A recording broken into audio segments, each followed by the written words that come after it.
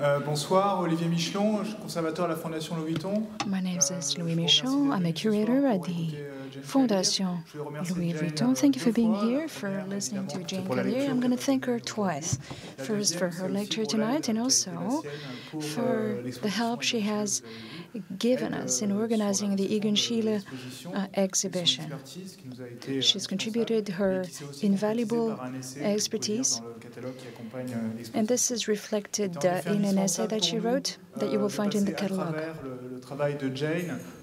We needed Jane, and we needed Jane's work to appreciate and understand, as well as stage, the work of Egon Schiele.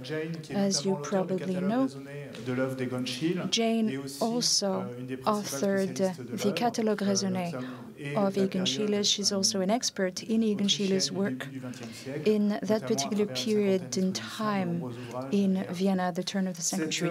She organized a number of exhibitions and wrote a number of books on the subject. So her expertise in the subject is the continuation of her family tradition since 1979. She's been jointly managing the Saint-Étienne Gallery, which was founded in 1939 by Kallir in New York. The previous gallery was created in 1923, and it opened with the very first posthumous exhibition for Egon Schiele. Today, the Saint-Étienne Gallery is a veritable institution for early 20th century Viennese art, including Egon Schiele and Oskar Kokoschka. So many thanks to Jane for bridging the gap. Before handing over to her, I would like to say a few words about upcoming events. As part of the Jean-Michel Basquiat / Egon Schiele exhibition, we'll have a concert and screening very soon. We'll have a Thelma Golden conference as well. On December 15th, we'll have a performance by Pierre Ducrozet, who's a writer. On January 21st, we'll have a concert, a tribute to Jean-Michel Basquiat. Many thanks for giving Jane Kallir a very warm welcome. Enjoy the lecture.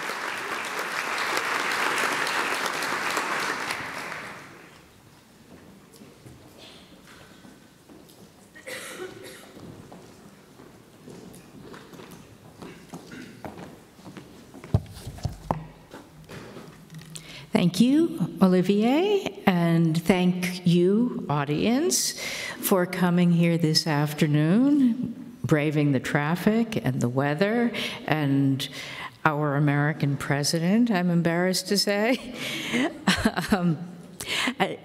I'd also like to commend the Fondation Louis Vuitton and its staff and the curator, Dieter Buchart, for assembling such a groundbreaking Schiele exhibition. The pairing of Schiele with Jean-Michel Basquiat naturally invites comparisons between the two artists, each of whom was exploring personal and social identity at a moment when conventional mores were in flux. And in each case, the quest was driven by the artist's extreme youth. Both Schiele and Basquiat died at the age of 28. Precocity, then, was another factor uniting the two. This pair of exhibitions at the Fondation Louis Vuitton feels especially timely given our current sense of upheaval and the pervasive fear that we're living on the brink of radical change. Schiele's work appears so contemporary to us, it's hard to believe that he died 100 years ago. But in order to properly understand Egon Schiele, we have to understand, first of all, that he was the product of a very different time and place. In the late 19th century, Austria, like much of the Western world, had enjoyed an economic expansion driven by the Industrial Revolution. But the resulting prosperity wasn't shared equally by everyone. Many of the people who flocked to Vienna from all corners of what was then a vast multinational territory lived in squalor. Economic inequality and ethnic tensions would soon tear the empire apart. Nevertheless, when Schiele was growing up, everything seemed calm on the surface. That illusory calm was maintained by a social rigidity which many young people, and not just Schiele, found unbearable. The writer Stefan Zweig later described the atmosphere as follows: Austria was an old state, ruled by an aged emperor, a state without ambition, which hoped to preserve itself unharmed solely by opposing all radical change. Young people were therefore considered a doubtful element, which was to be held down or kept inactive for as long as possible. Egon Schiele was born in 1890 into a family of bourgeois civil servants. His grandfather, father, and uncle all worked for the Austrian Railroad, which at the time was emblematic of the empire's command of modern technology. Egon and his sisters, Melanie and Gertie, lived with their parents above the railroad station in Tulln, a town on the Danube about 30 kilometers west of Vienna. Egon's childhood obsession with drawing trains logically inspired his parents to imagine that he'd grow up to be a railroad engineer. But Egon was a terrible student, and after his father died in 1904, the 14-year-old boy lost all interest in academics. When, in 1906, Egon's teachers suggested he leave school, it was assumed he'd get a job to support his sisters and widowed mother. But Schiele had other ideas. Against the wishes of his uncle, Leopold Schiacek, who was now the boy's guardian, Schiele took and passed the rigorous entrance exam for the Vienna Academy of Fine Arts. At 16, he was the youngest student admitted to his class. The curriculum at the Academy of Fine Arts had hardly changed in over 100 years. Students began by copying antique plaster casts and then progressed to drawing from live models. They were taught to aim for slavish, three-dimensional verisimilitude. Schiele soon grew bored and frustrated with his conservator professor, Christian Griepenkerl. And Griepenkerl, by all accounts, hated Schiele. "The devil shat you into my class," he once said.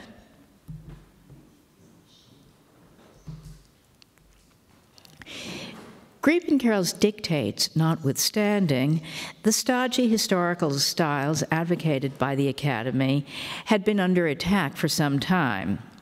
In 1897, the Austrian avant-garde, uniting behind the motto, "To the age its art, to art its freedom," had founded the Vienna Secession. In his poster for the Secession's first exhibition, Gustav Klimt used the Greek myth of Theseus slaying the Minotaur to allegorize the youthful revolt against Philistinism. Despite their rebellious stance, Klimt and his cohort were surprisingly successful in attracting supportive patrons. To supplement the promotional activities of the secession, the so-called Klimt-Gruppe in 1903 established a design collective, the Wiener Werkstätte, which catered to the newly rich industrialist class.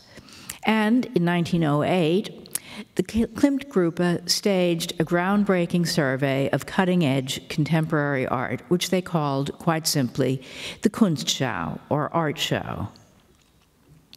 The 1908 Kunstschau provided Schiele with his first extensive exposure to Klimt's work. The impact was strong and immediate. The young artist spent much of the next year imitating and absorbing the master's style. In addition to adopting Klimt's use of decorative ornament and metallic paint, Schiele copied his subjects. The two artists' interpretations of the mythological Greek character Danae, however, are interesting as much for their differences as for the similarities. Where Klimt transformed the myth into a parable about the inexorability of sexual desire, Schiele's Danae, as flat as her ornamental setting, isn't especially sexy. Form, during this initial phase of the young artist's development, took precedence over content. Schiele was interested in the intrinsic power of line and in the relationship between positive and negative shapes. Long after he'd abandoned the decorative approach of 1908-09, these two fundamental aspects of Klimt's legacy would continue to distinguish his work. In addition to in-depth exposure to Klimt's paintings, the Kunstschau showed Schiele that there was a creative world outside the dull halls of academia. Moreover, it was evident that the inhabitants of that world actually enjoyed considerable professional success. It's no wonder that Schiele leapt at the chance when Klimt invited him to participate in a second 1909 Kunstschau, even though it was technically against Academy rules for students to exhibit publicly. At this point, Schiele had just about had it with the Academy anyway. Uniting with a group of like-minded classmates, he issued a written protest against the Academy's conservative teachings that in many respects echoed the secession's earlier declarations on behalf of expressive freedom. Then, faced with expulsion as punishment for challenging the established order, Schiele and his comrades resigned from the Academy. At the age of 19, Schiele had embarked on a professional career. By 1910, the artist had rejected Klimt's decorative approach and emerged with his own distinctive expressionist style. However, traces of the master's influence still remain in Schiele's elegant use of line and his awareness of negative space. Paintings such as this portrait also show the influence of Oskar Kokoschka, whose embrace of expressionism predated Schiele's by about a year. In turn-of-the-century Vienna, where private patronage sustained most artists' careers, portraiture was a primary source of income for painters like Gustav Klimt. The problem for younger expressionists like Schiele and Kokoschka was that their portraits weren't in the least bit flattering. They therefore had trouble attracting paying customers. Schiele's greatest ambition was to create monumental allegorical statements about the human condition, similar to the public murals that established Klimt's reputation at the turn of the 20th century. But even Klimt had trouble selling his allegories to private collectors, and Schiele had to confess that his own allegories were often so obscure that they had meaning only for himself. Thus, Schiele's attempt to follow in Klimt's footsteps by painting portraits and allegories didn't prove very lucrative. By mid-1910, his family had cut him off financially, and though Schiele had managed to cobble together a small group of sympathetic patrons, they balked at the artist's demands for unconditional support. Schiele would remain constantly on the brink of economic disaster until shortly before the end of his life. It's clear from his writings that Schiele considered oil painting his primary artistic outlet. However, today, we're inclined to give equal or even greater weight to his works on paper. In part, this is a matter of practicality. The oils are far less numerous than the works on paper, and most of them are in Austria. But even during Schiele's lifetime, collectors tended to gravitate to his watercolors and drawings. And I think this is to a degree understandable, because while Schiele painted some extraordinary canvases, he was, in many people's opinion, simply one of the greatest draftsmen that ever lived. Schiele never went anywhere without a pencil and sketchbook, and he drew almost every day. As a result, the artist's works on paper record his emotional fluctuations on an ongoing basis. The drawings that Schiele did between 1910 and his marriage in 1915 should be viewed much as one would a teenager's diary. That is, as an extremely personal and inherently private exploration of self. Schiele used his self-portraits to try on different identities, as adolescents do, to see which ones fit. There are many alter Egons in the resulting drawings and watercolors, some ugly, some beautiful or angry, confrontational or pensive. Schiele was play acting, attempting to create external visual correlatives for eternal emotional states. We see comparable emotional extremes in Schiele's male nudes and nude self-portraits. Whereas some images suggest amputation, castration, suffocation, or guilt, others document the artist's early sexual conquests with proud bravado. Schiele's female nudes and semi-nudes are likewise ambivalent, uniquely capturing that combination of fascination and fear so typical of an adolescent's first encounters with the opposite sex. In acknowledging his fear, Schiele simultaneously acknowledged the power of female sexuality. Schiele's women are real human beings, not passive objects of erotic delectation. It is this recognition of their autonomy that sets Schiele apart from other male artists. The traditional academic nude was designed to subdue and diffuse the power of female sexuality. Single point perspective pinioned the woman in a space where she was beholden to the male gaze. Her subordinate position was reinforced by a frequently supine pose. Her genitalia were often concealed, and her preternatural beauty turned her into an artistic object, remote from the messy world of human sexual fumbling. Schiele unwittingly violated every one of these conventional tenets through erratic cropping, distortion, and unnatural color. Because he habitually dropped out all background detail in his drawings, his women appeared unmoored. Rather than receding into a safe distance, they pop out at the viewer, threatening to breach the boundaries of the picture plane. The radicalism of Schiele's approach is especially evident in his depiction of reclining models. It was the artist's practice to have his models lie down on a mattress on the floor and to draw them from above, perched on a ladder or a stool. The vertical orientation that he gave such sheets through the placement of his signature reflects his elevated perspective. But in combination with the elimination of background detail, this verticality creates a sense of spatial dislocation that many viewers, particularly males, find very unsettling. Over the years, Schiele's recumbent nudes have often been titled, reproduced, or hung in ways that endeavor to impose conformance with the conventional paradigm. For example, it should be obvious that the model in this watercolor wasn't seated despite its given title. And the model in the watercolor on the right wasn't standing.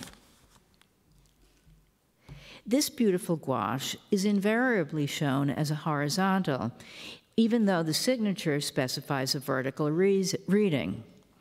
This may seem like a minor detail, but I think Schiele's counterintuitive signature orientations speak volumes about how radically transgressive his approach was and remains to this day. The other transgressive aspect of Schiele's approach, of course, was his use of underage models. Vienna was teeming with little urchins who could be persuaded to pose for a few coins or bits of candy. Not only were such models cheap, but Schiele had a profound emotional rapport with them, owing to his own relative use and lingering memories of childhood. Almost all Schiele's child models kept their clothes on, but there are some nudes in which the model, to our eyes, looks disturbingly young. Schiele's relationships with these adolescent models need to be understood within the context of his time. In early 20th century Vienna, it was customary for young men to pair off with significantly younger women.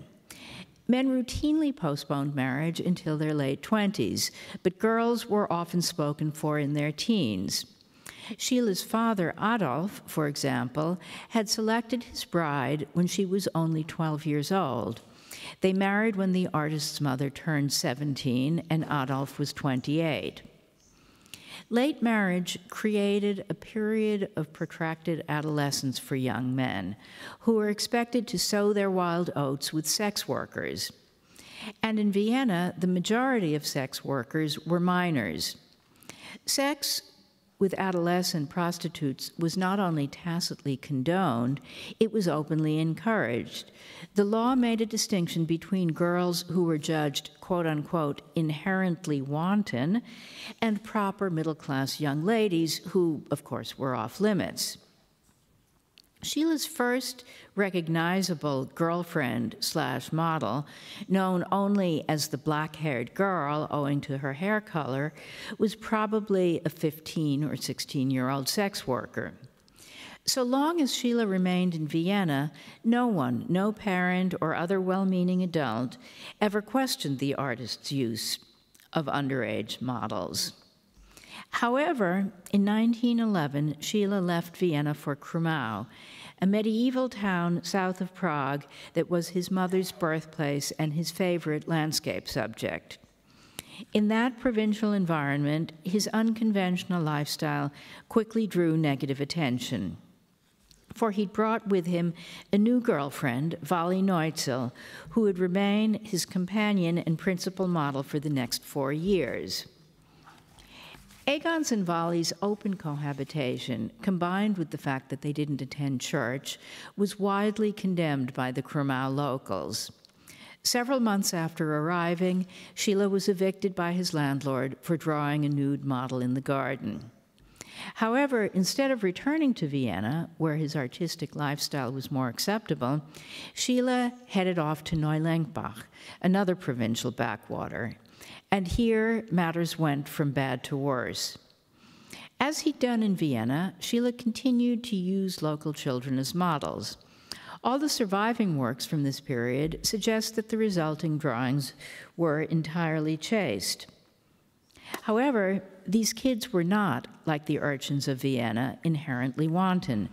They were sheltered, middle-class kids with protective, anxious parents. And so it happened that a teenage girl who developed a crush on Schiele decided to run away from home and sought refuge with the artist. Egon and Vali agreed to bring her to her grandmother in Vienna, but the girl eventually got cold feet and asked to be taken home. In all, she was gone less than 3 days, and with Vali present the whole time, it isn't likely that she was molested. Nevertheless, the girl's father went to the police, who launched an all-out investigation. On April 13, 1912, Schiele was arrested. He remained in jail for a total of 24 days and was eventually convicted of, quote-unquote, offenses against public morality. It was believed that the children who hung out in his studio had been exposed to pornographic art. It may strike us as naive, and in fact it is naive, but Schiele really had no idea what he'd done wrong. He saw himself literally as Saint Sebastian, a martyr to his beliefs. And what Schiele believed, in no uncertain terms, was that he had a spiritual mission that made him akin to a religious figure or monk. Not only did he adopt a monk-like caftan, similar to the one worn by Klimt when he painted, but he regularly depicted himself as part of a priestly brotherhood of artists. He also routinely described his art in mystical terms. Playing upon the semantic duality of artistic and spiritual vision, Schiele referred to himself as a seer. And Vali wasn't just the artist's model and lover, but his equal, a fellow seer. Nevertheless, If Schiele's goal, like Klimt's, was to enlighten a Philistine public, he was now compelled to recognize that most people were, metaphorically speaking, blind. The so-called prison incident was proof of that. In Schiele's view, it was society and not he that was at fault. Hindering the artist is a crime, he howled. The real crime, if there was one, lay in Schiele's inability to comprehend the contemporary double standard, which held that it was okay to have sex out of wedlock, so long as one concealed one's activities behind closed doors. It was okay also to have sex with a minor, so long as the child was a professional prostitute. What wasn't okay was to have an open, mutually supportive relationship with a woman who wasn't one's wife, or to let proper middle-class children get even a whiff of the supposedly illicit goings-on in an artist's studio.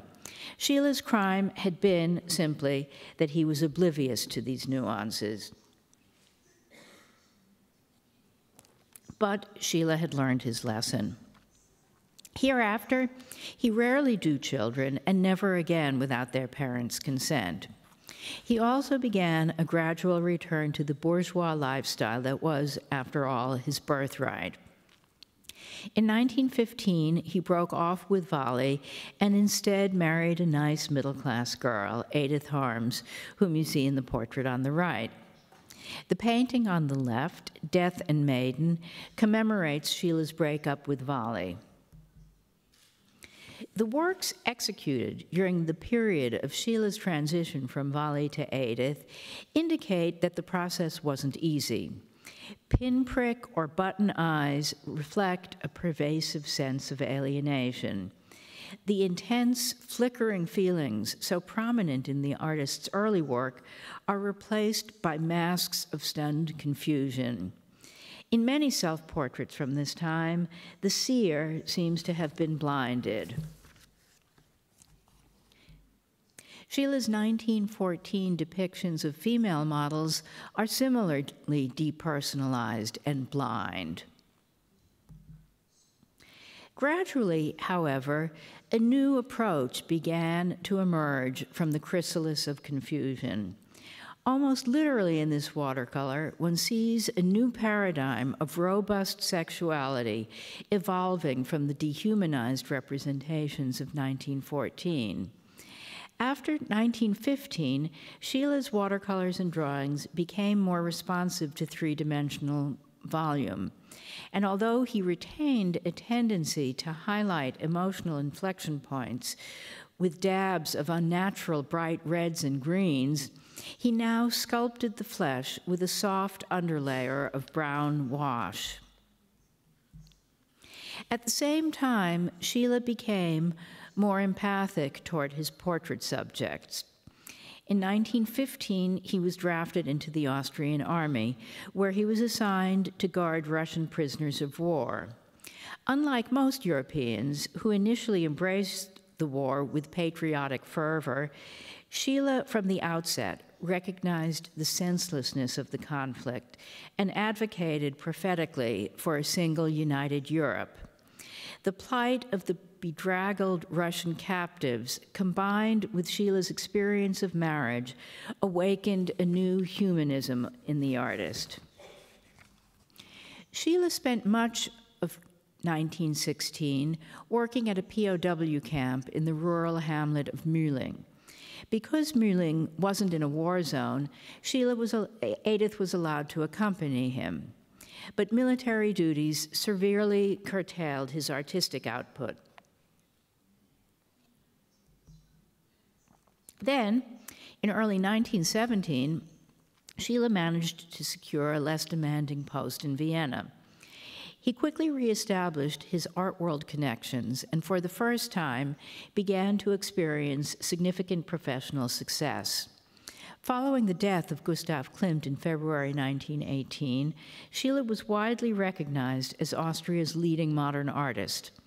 A sold-out exhibition at the Vienna Secession in March confirmed his new stature. One reason for Schiele's sudden success was that his work was much less disturbing. In tandem with the dimensional refinement of his coloring style, his lines had by 1917 grown smoother and rounder, capable of suggesting volume without any further embellishment. These stylistic changes, coupled with the artist's more humanistic outlook, stimulated a demand for his portraits. As a result, in the last 2 years of his life, Schiele received a great many commissions for both oils and drawings. Schiele's increased realism is also evident in his late nudes and semi-nudes. Far more beautiful than his earlier work in this vein, the late nudes fit quite comfortably within the classical tradition. For the first time, perhaps, it can be said that Schiele's women are genuinely sexy. When the artist died, on October 31st, 1918, he knew that the World War would soon be over, but he never experienced the armistice that we are commemorating today. His premature death leaves hanging the tantalizing question, what would have happened next? Schiele's oeuvre, comprising roughly 3,000 works on paper and over 300 paintings, may be interpreted as a visual coming-of-age story. Marked by the indelible stamp of youth, his work follows the path toward maturity and records faithfully the growing wisdom of adulthood. There are collectors and critics who feel that Schiele sold out his original vision by turning, in the end, toward a relatively placid, pleasing style. But I think these people miss the point. It was inevitable that Schiele, like all adolescents, would grow up. What is exceptional about him is that he remains one of the only artists ever to capture the revelations and agonies of adolescence in all their brilliant fury. Occupying a liminal zone between childhood and adulthood, teenagers aren't yet fully socialized. Schiele, like the figures in his drawings and watercolors, was unmoored, and therefore able to imagine a different, freer world. And this, I think, is why his work remains relevant and is discovered afresh by each successive generation. There is no modern art, Schiele said. There is only one art, and it is eternal. Thank you very much.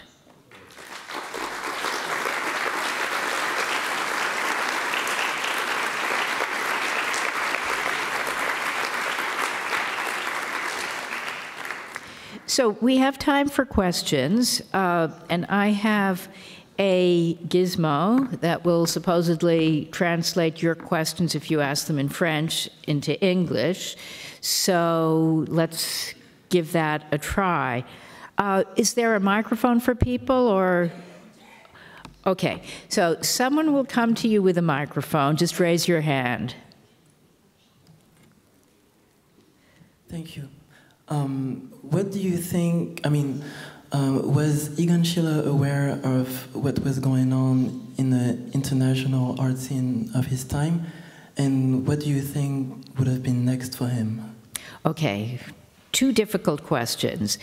Schiele was sort of aware of what was going on in art, but he never went to Paris. He talked about going to Paris, but he was somehow very rooted in Austria and the Austrian environment. And most of what he saw also in the way of foreign art were things that had made it to Austria. So he saw things maybe half a generation after they had happened. He saw, for example, Van Gogh. He saw Ferdinand Hodler. He saw the symbolists. He saw Austrians like Anton Romako, who was rediscovered in the late 19th century. So his outlook was, I would say, international, filtered through an Austrian lens. He talked about Cubism, but he had no idea really what Cubism was all about, intellectually or formally. It was just a word to him. What would have happened next? It's really, really hard to say. There are two schools of thought on that. One is basically that he had burned out, that the circle was completed somehow in his last works, and kind of that he died at the right time. The other school of thought says, if you look at those last paintings and you see his growing command of painterly expressionism, you might have seen him really grow into a very, very accomplished painter in oil, and become as great a painter in the end as he is a draftsman. Another question? Anyone else? Yeah?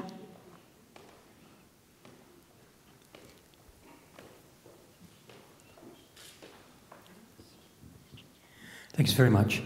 Wondering, in this politically correct age of gender studies and, children, sex and children and so on, how you as a scholar actually attend to showing and promoting Schiele, when I imagine there's some issues you run into. I'd be curious for your experience on that.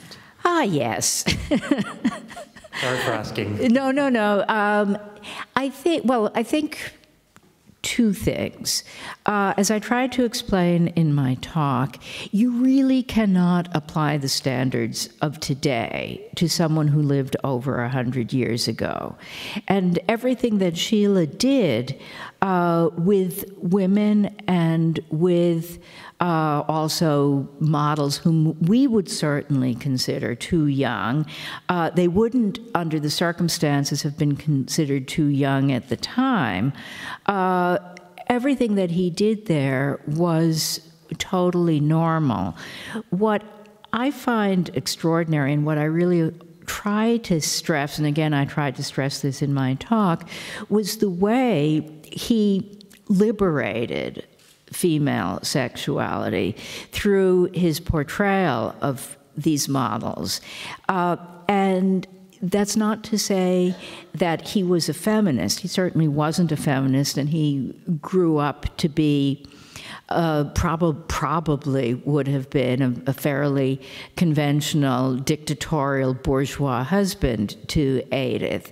But as a teenager, the playing field was leveled because he was as vulnerable, maybe more vulnerable even than his models, if you consider that they were probably professional prostitutes and he was having his first experiences.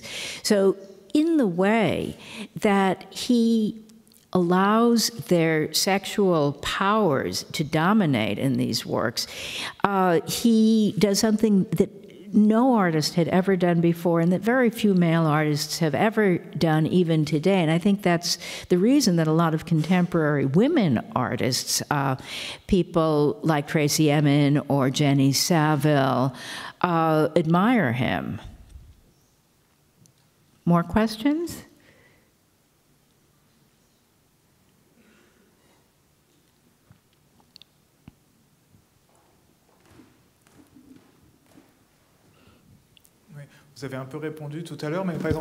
You answered earlier. Now, I'd like to know if the question of abstraction, did abstraction reach Vienna? Kuka, for instance, was in Prague, and then he went to Paris. Are these discussions felt in Vienna? Excuse me, I think I need the translation again. That didn't quite come through. Translator? So I'll ask the question again. The discussion on abstract art, did this discussion reach Vienna in those years? Did which discussion? The discussion? Le passage vers l'abstraction. Around 1911, 1912, artists started being abstract. Was this understood in Vienna? Abstraction? Yeah, okay. Got it. I'm not even sure that abstraction, as we think of it today, was understood in the rest of Europe. You have in Germany Kandinsky sort of struggling toward the first abstract works in the years just before World War I. Cubism wasn't really a fully abstract style. It was a formal way of interpreting reality. So, no, I don't think that any conception of abstraction really reached Vienna until after the First World War.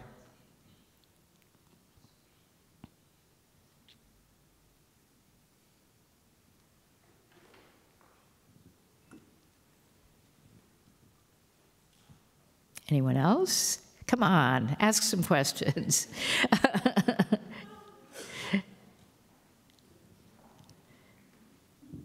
What did Schiele mean when he said art can't be modern? He wanted to make statements that would be timeless. He wanted to express something about the human condition that was eternal and enduring, and not something that was the product of the style of any given time. And in fact, I think personally, some of you may disagree, that he did achieve that. You know, the last time I was in Paris, I went to see the show of the Blue and Rose period Picasso's at the d'Orsay. And that show ends when Picasso was 28. So exactly when Schiele died. And I think that if Picasso had died at 28, I think we would still consider those great works.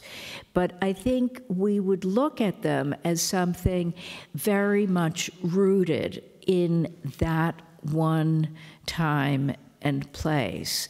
And I don't think that when you look at Schiele's works, you have any idea when they were created. I think they really do transcend his time.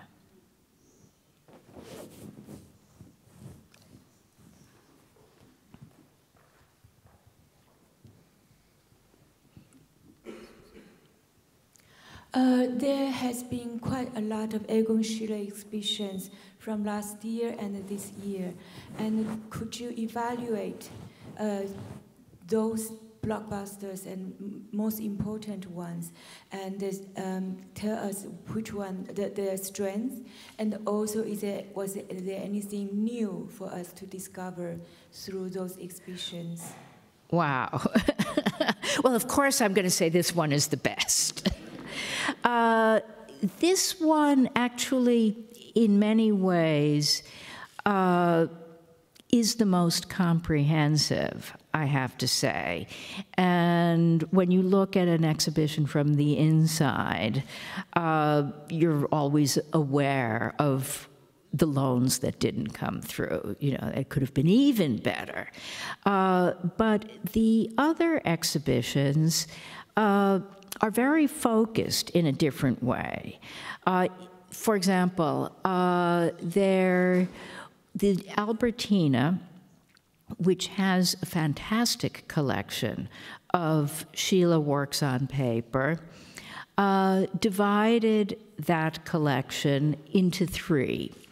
And they said instead of doing one big Schiele show, they would do three Klimt Schiele shows, one in Moscow, one in Boston, and one in London. And the works are beautiful. I was just in London, but it's a small show. And it's very hard with just 1/3 of the Albertina's collection and mixing the works with Klimt to really get a sense of what Schiele was all about. The show at the Belvedere is, I think, on a scholarly level, probably the most profound show for me as an expert. That's the show from which I learned the most because the curators really went in depth behind the collection of the Belvedere, looking at provenance, looking at condition, looking at materials, looking at restoration history. So for the specialist, it's a great show, but it might be a little bit too specialized for the average viewer, and it does focus mainly on the Belvedere's collection. Then there are the shows at the Leopold Museum, and the Leopold Museum really belongs in a category by itself because the Leopold Museum has one of the world's largest Schiele collections, and they're always on view. So their jubileum shows didn't really, show the visitor anything that you wouldn't ordinarily see if you go to the Leopold Museum. And then there's the Schofield Thayer collection at the Metropolitan Museum, which is the Schofield Thayer collection. So that includes not just Schiele, but Klimt and Picasso, and is also one collector's slightly skewed perspective and not certainly a comprehensive presentation of any of the artists. So I don't know, have I missed any shows? Oh, and then, of course, yes, we have our own show at the Gallery Saint-Étienne in New York, which just opened. We opened it on Halloween on the actual 100th anniversary of Schiele's death, and it will run through March 2nd. And that's a pretty good show, if I do say so myself. I should also mention that we just launched the Schiele Catalog Raisonné online. This is phase 1, which includes all the oil paintings, graphics, sketchbooks, and sculpture, and you can access that at egonschieleonline.org. And in the next year, we're going to add the watercolors and drawings.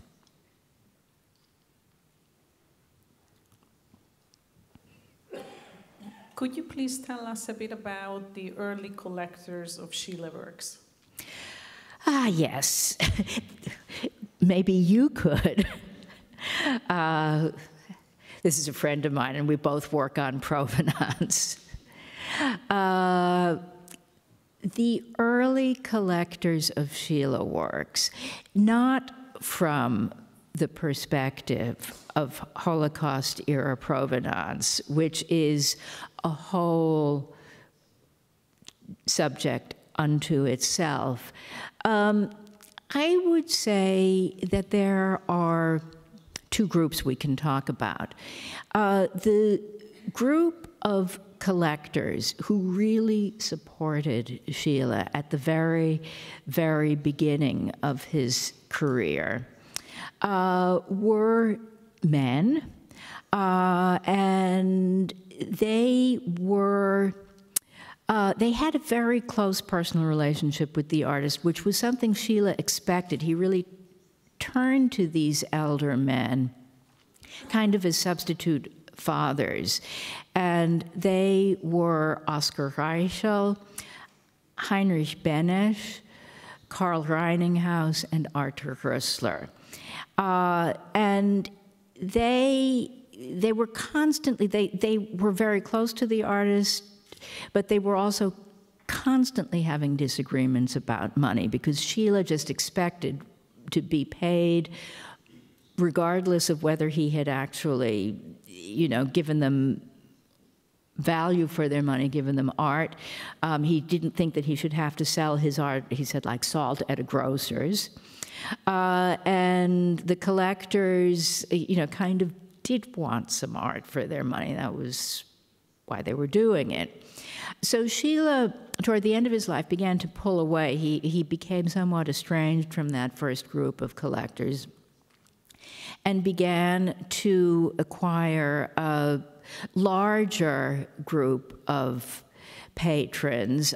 These were the patrons who, in the last years of his life, commissioned portraits, people like Ritter von Bauer, the art dealer Guido Arnaud, his army comrade Karl Grunwald, the Steiner family, the Kallir family. And these were all people who might have become you know, supporters of the artist if he had lived, but whose collecting activities tend to, you know, to kind of fall off after Schiele's death. In the 1920s, you have people like Erich Lederer, whose portrait Schiele had painted in 1912-13, who's now an adult and is much more enthusiastic about the artist's work than his parents had been. His parents were supporters mainly of Klimt. You have more dealers becoming involved, people like my grandfather, Otto Kallir, at the Neue Gallery, people like Gustav Nebenhey, people like Richard Lani, people like Lea Bondi-Yari at the Gallery Vuitton. And you also have collectors who collect in great depth. Heinrich Rieger, Fritz Grunbaum, Fritz Lang, the film director, trying to think of other people who had, there were a number of people who had substantial bodies of work that they accumulated between Schiele's death in 1918 and the Anschluss in 1938. And then, of course, because I would say at that point, at least half of the major Schiele collectors were Jewish, and so these collections got dispersed in all sorts of different and usually kind of horrific ways. More questions?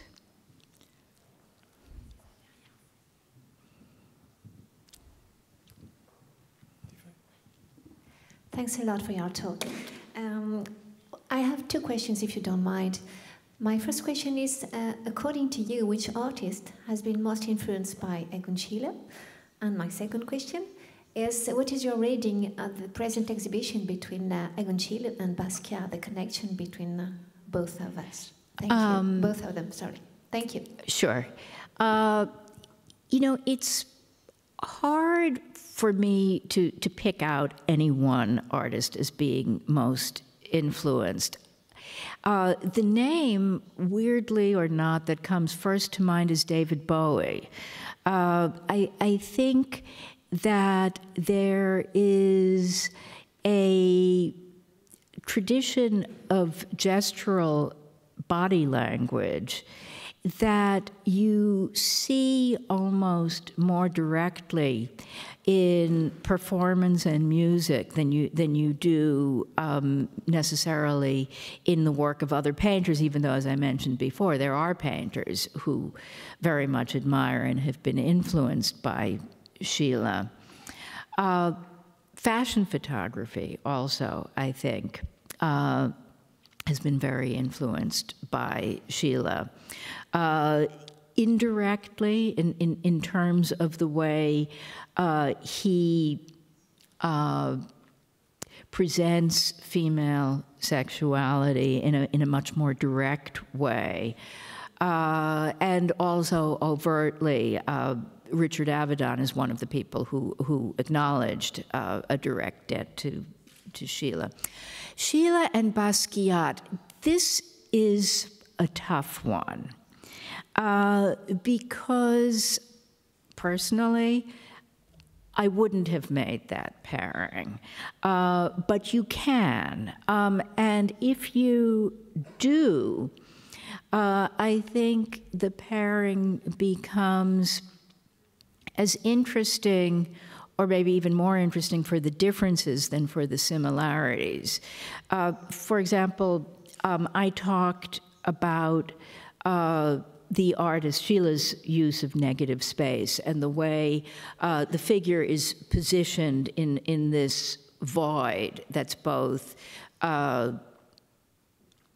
metaphorical and literal, the blankness of the canvas or the sheet. Basquiat also tends to sometimes just sort of plop his subject in a kind of empty space, but you don't have that kind of very conscious structuring between the edges of the figure and the edges of the picture plane that you do with Schiele. Similarly, you could say that both artists have an expressionistic style of brushwork, but with Schiele, it's highly, highly controlled, and with Basquiat, it's just the opposite.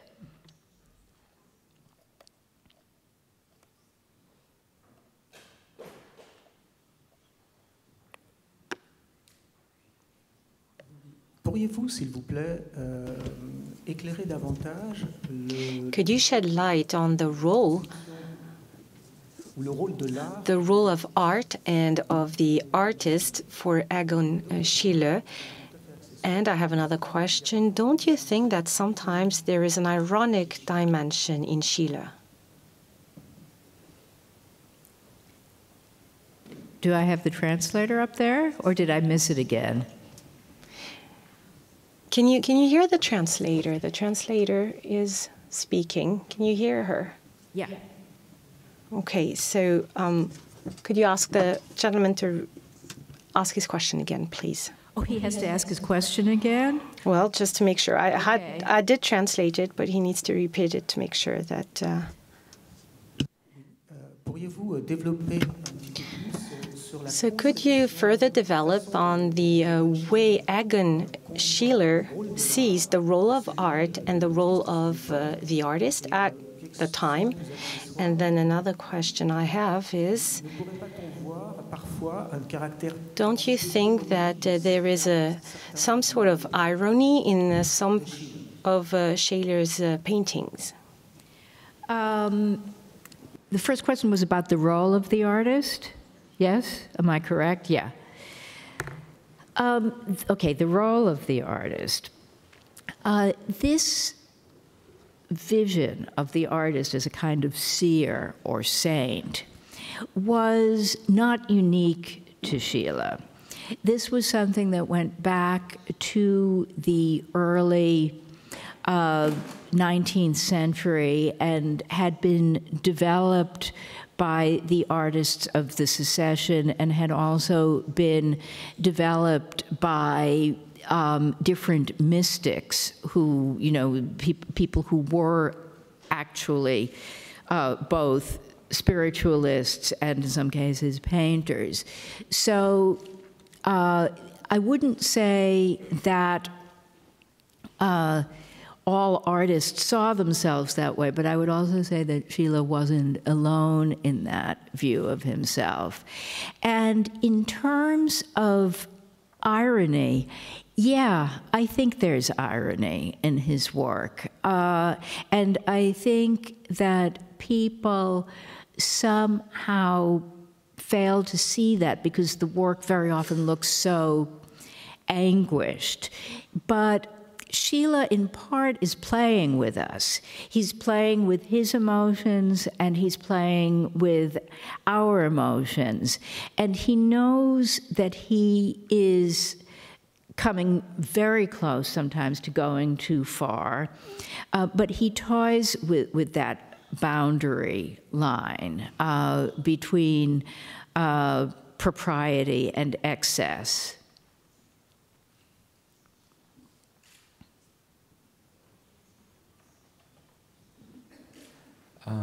Hi, I'm up on the top. Hi.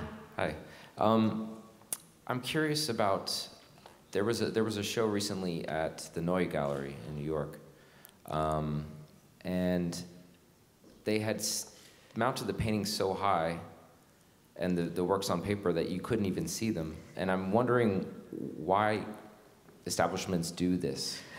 Well, establishments don't do that. The Neue Gallery does that. They do that all the time. And, well, I do kind of know why, because apparently Ronald Lauder just can't get enough, and all of the shows at the Neue Gallery, they have too many things, yes. and they're always hung too densely, and they just, from their very first show, they adopted that hanging style, and they've stuck with it. And I agree with you.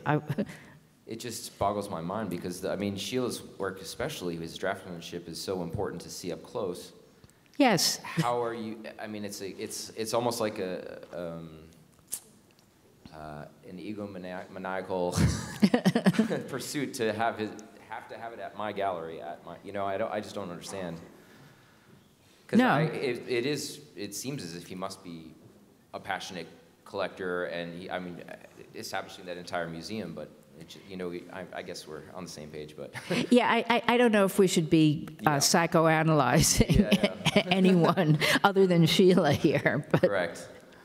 All right, thank you. Sure.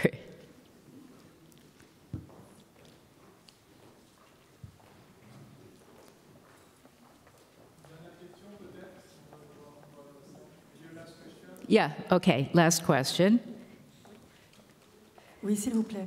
Vous avez évoqué la formation d'Egon Schiele dans cette école où, en fait, You mentioned the training of Egon Schiele. Could you hear me? So you mentioned the training of Egon Schiele in this very classic school, and at one point, apparently, he had to leave because he was completely opposed to a traditional and very academic training. Now, I wanted to know how his work was influenced or not by this very academic training, and what became of that school. Okay, the problem with this translation thing is that your voice is much stronger than that voice, and that's what makes it so hard to understand the translation. But tell me if I said this correctly. You want to know to what extent Schiele was influenced by his academic training? Was that the question? Oui? Okay. I think that Schiele was very influenced by his academic training.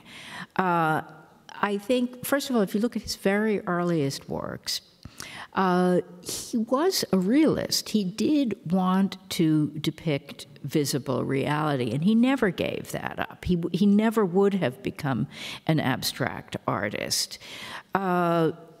He was very, very fast, and his facility, his ability to capture a recognizable likeness of someone in just a few short lines is, in a way, exactly what they tried to teach you to do at the Academy. His teacher would often give the class timed exercises, and Schiele was the fastest of all. He could do all of those things that were demanded of the Academy students. He just wanted to take it in a different direction and make it his own. And he didn't want to be told what to draw or how to draw it. But to capture visible reality, that was what he wanted to do.